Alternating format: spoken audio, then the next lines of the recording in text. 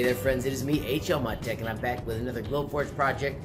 Today, I wanted to try my own version of the pins that hold things down. So my friends, let's get cracking. Alright friends, so this is the original Glowforge honeycomb pin that I have been using for quite a while. And as you can see, there are all kinds of little pin carcasses because the material I used doesn't always last.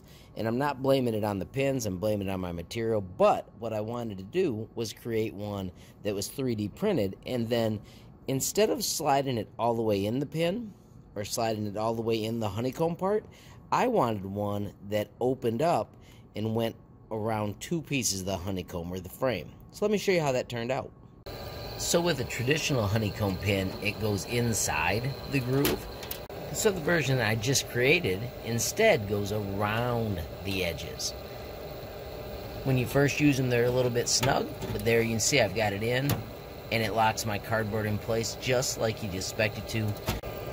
Alright, so I think my favorite part of this whole project is that I'm going to put this on Thingiverse, so you could download and print it, but also I'm going to give you a link to the actual project in Tinkercad. You'll be able to disassemble it, adjust it, and make it as awesome as you want, and come up with something maybe that you can find super handy.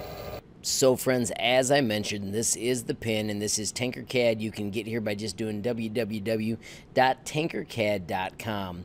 The trick is you want to search for the file I just created for you. The way to find it would be to type Glowforge, bed, and then pin.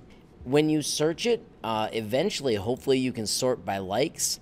Right now I'm going to sort by latest because I will be one of the newer ones, and here you can find it. You can help other people find it by giving it a like with this button right here, because the more likes it has, the more it'll show up.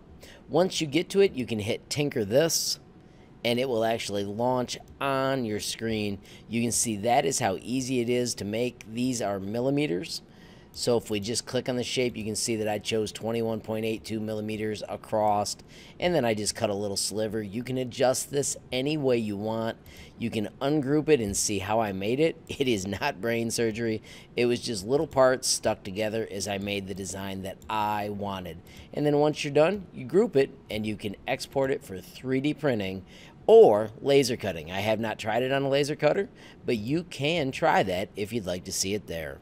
So friends, if you create a cooler one, make sure you share it with others, and I'd love to see the cool things you come up with as we have fun creating with our Glowforge. Alrighty friends, so if you found the video useful, please give it a like. If you got a question, comment, or suggestion, add it down below.